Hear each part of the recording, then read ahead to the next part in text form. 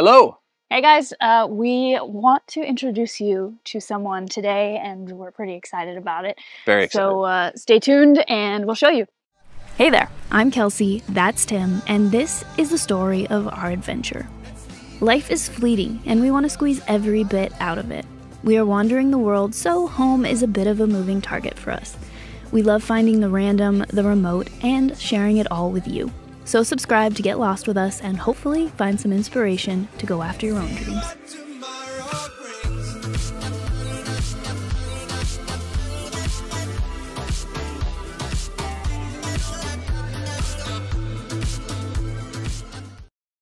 We'd like to introduce you to our new truck. This is a 2008 Toyota Land Cruiser, 200 series Land Cruiser. We're not sure on his name yet. We're thinking Golden Goose, Pony Boy. We have some other ideas, but maybe let us know what you think in the comments below. Some ideas, maybe? It's Old Man Beige, actually called by Toyota Sonoran Gold, which is appropriate because they'll be going to Sonora next weekend, actually. So what's interesting about this truck, first off, let me just mention this is exactly how we bought them, except I've removed the roof rack. And we took the rear seats out, the third row seats. Third row seats. We've done a ton of cleaning, an oil change, air filter, in-cabin filter, and we got a lot more to do. Yeah. Sort of baseline the truck. But this might look like a new truck to you. But what's interesting is it's 14 years old, or 15 if you count 2023. Yeah. When we bought Goose, or when I bought Goose initially, I hadn't met Kelsey yet, it was 15 years old. Whoa. I just realized that. That wasn't part of the plan, but like... Literally, we were talking on the way here. And no way. What? This is as old as Goose was when I bought him? Yeah. So we'll put some old pictures of Goose and how Tim originally built him and how we camped out of him for years. Yeah.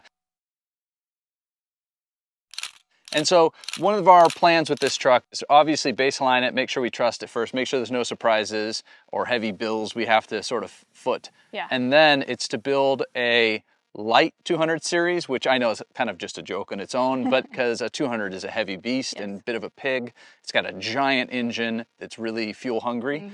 But we've been getting better mileage than we've ever gotten in an 80, minus the diesel 80. Dusty doesn't count. The diesel is amazing. But a gasoline 80, we've been getting 18, and that's via a GPS and gallons added method on the highway, 17.9 actually. Haven't broken 18 on an average. And then around town, 16.5 miles per gallon. Now, I am trying right now, and as soon as you get used to a truck, usually you just accelerate as you accelerate, you drive like you drive, and it goes way down. But if I'm careful, so far, we're getting above 16 around town. Now, as soon as there's a lift, tires, and some gear, that's all out the window. So we know this is a honeymoon period, but I've been impressed that it's not as much of a gas hog as I thought it would be. And then yesterday we took it off-road for the first time, probably ever in its life.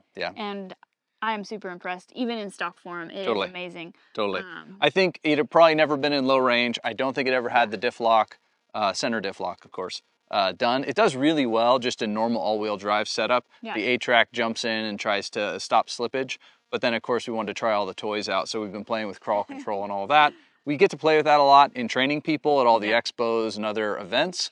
But it's really fun to have your own truck and go, okay, is it all working properly? How is it working? And it's been doing really great. So yeah, we're in love with this truck. And the color for me was one of those colors I loved the most, but also kind of didn't like, if that makes any sense, because it's not cool to me. As soon as we saw it, it kind of grew on us, I will admit, but I don't think I would have like seeked it out. Sought it out? Sought it out. But you know, I think one of those things is in Tacomas back in the day, or even in earlier Land Cruisers, I've seen what the gold or tan or whatever you want to call it looks like once it's sort of an off-road setup out in nature. So I knew I liked it. But you're right, on viewing it, you just go, really? The gray looks really good. The white looks really good. But as soon as we got this into the dirt, I'm so glad. I mean, we're already really glad knowing what it's going to look like when it's all built, but as soon as it gets out in the dirt, I love trucks that disappear. I'm not the type to have a red or bright yellow truck. I mean, nothing wrong with it. I just love when I get out in nature and the truck sort of disappears like it's not a part of the equation anymore. So love this color. And that helped us get a better deal, I think, too. It's probably the least loved color. And then green, the Amazon green is the most loved color. So you pay 10 grand extra or something crazy just for that color. And then this, you probably pay a couple grand less.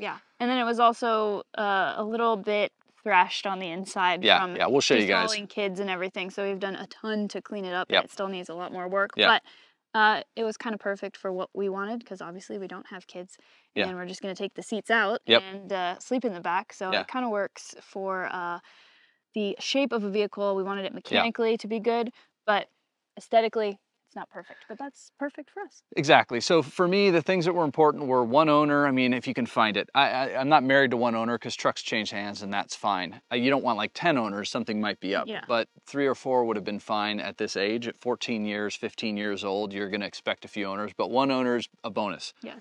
All the records. So there weren't any gaps in its history on the Carfax, and then he has the receipts, you know, of going to the Toyota dealer. So it was maintained.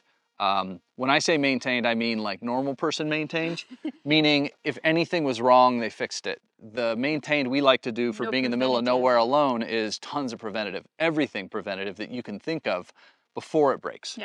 So it was maintained at like your normal person level, which is about as good as you can get, unless you buy from like an enthusiast. It had no rust. It had been in Los Angeles its entire life.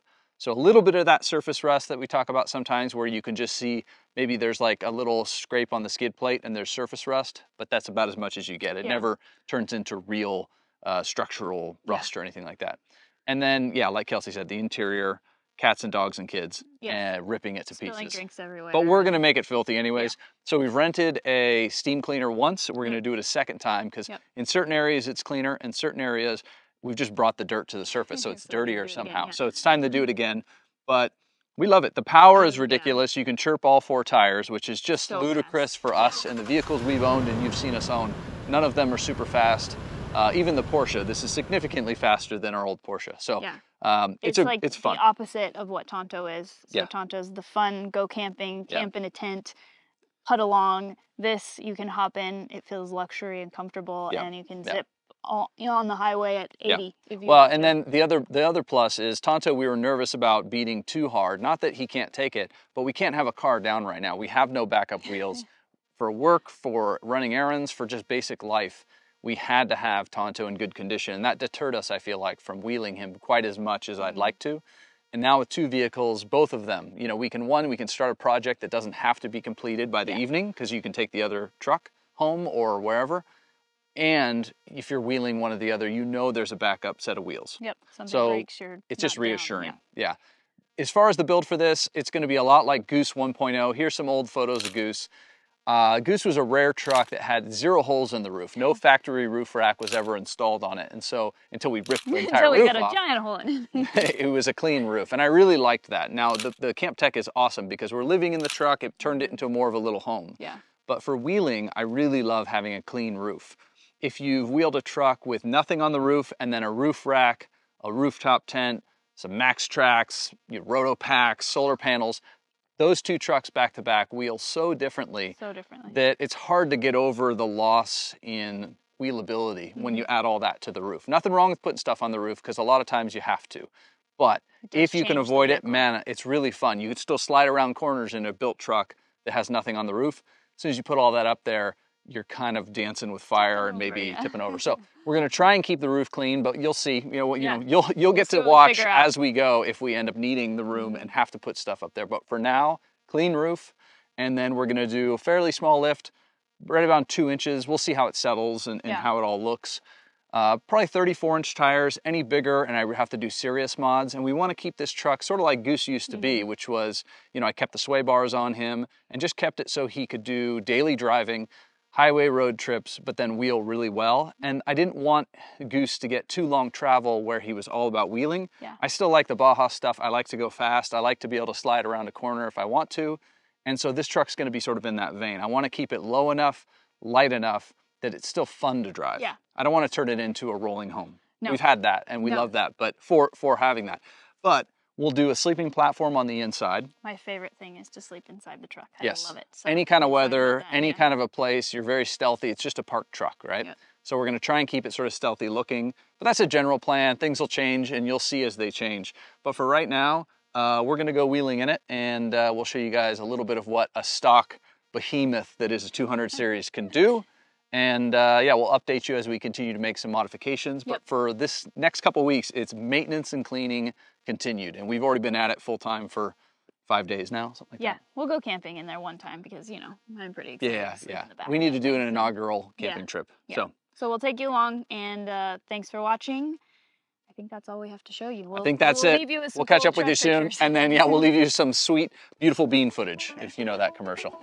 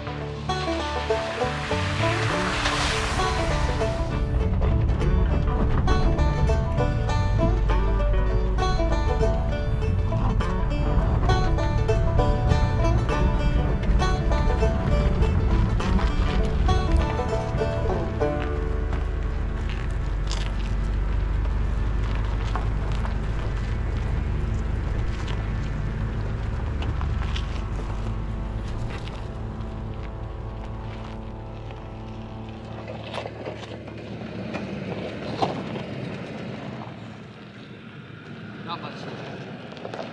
But hey, we got a little